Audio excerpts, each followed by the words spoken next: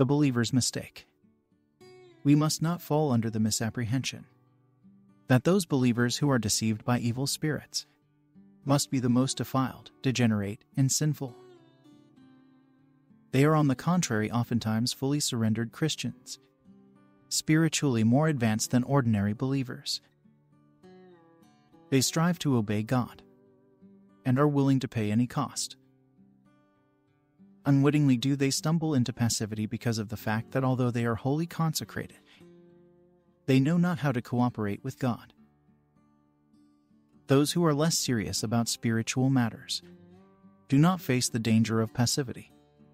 For how could anyone sink into inactivity and eventually into the grip of the enemy when, though professing to be utterly consecrated, he persists in living according to his own ideas? He might give ground to evil spirits in other respects, but certainly not in the matter of yielding to God's will by delivering a passive ground to the enemy.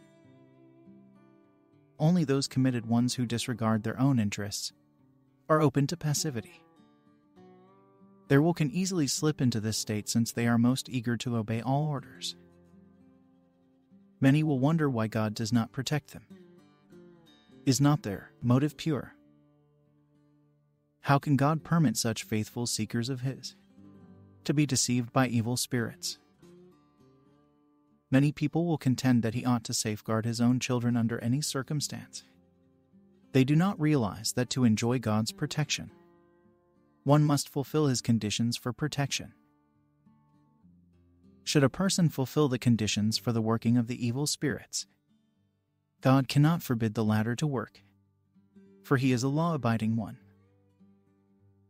Because the Christian intentionally or unintentionally has surrendered himself to the evil spirits, God will not hinder them from the right to control that one. How many hold to the idea that a pure motive safeguards them from deception?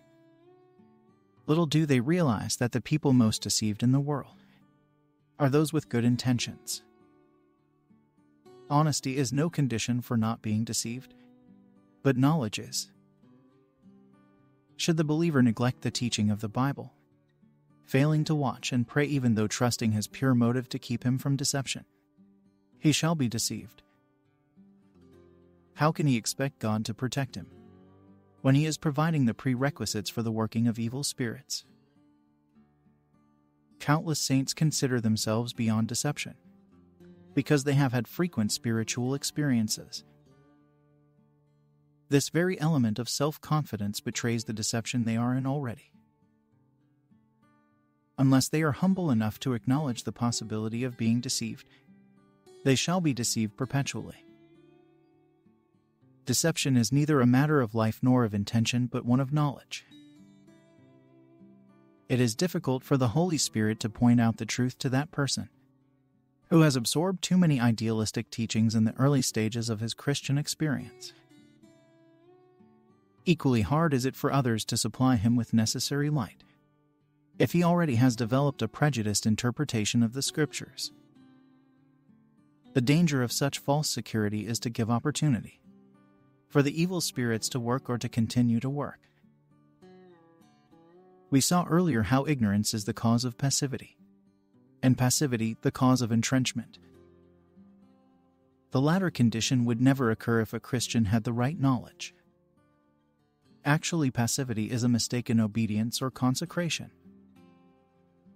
It may additionally be said to be an excessive obedience or consecration. Had he recognized how the evil spirits require man's inertia for their working, he would not have allowed himself to descend into passivity. Had he realized that God does not reduce man to a marionette in order to work, then he would not wait passively to be moved. Ignorance accounts for today's tragic plight among the saints.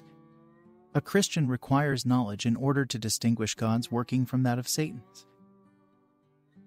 He should know the principle of divine operation as well as the condition for satanic operation.